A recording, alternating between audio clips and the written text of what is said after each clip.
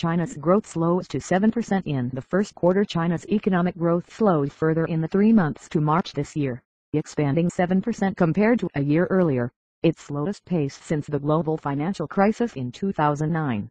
The rate was lower than the 7.3% posted for the 3 months to December. Last year, China's economy, which is the world's second largest, grew at its slowest pace since 1990. It expanded by 7.4% in 2014, missing its annual growth target of 7.5% for the first time in 15 years. Despite the slowdown, the Chinese economy was still one of the world's fastest growing, and analysts have said it was proving to be more resilient than expected.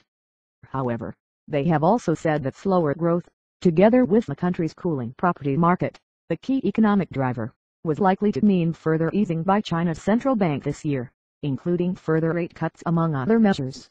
In February, the People's Bank of China unexpectedly cut interest rates for the second time since last November.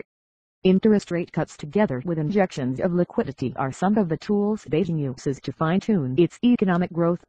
Unfavorable numbers. The latest growth numbers were by no means a hard landing, which some had feared, and were in line with the latest government target, analysts said.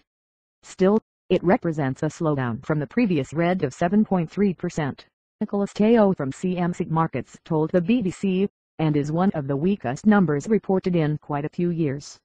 In the first 3 months of 2009, amid the financial crisis, China's economy expanded 6.6% from a year earlier. China also released industrial production IP figures on Thursday, which fell to 5.9% month-on-month in March, down from forecasts for an expansion of 6.9% and the lowest since 2008. Analysts said these figures were more glaring than the growth data. Mr. Taylor described the latest IP numbers as unfavorable. Together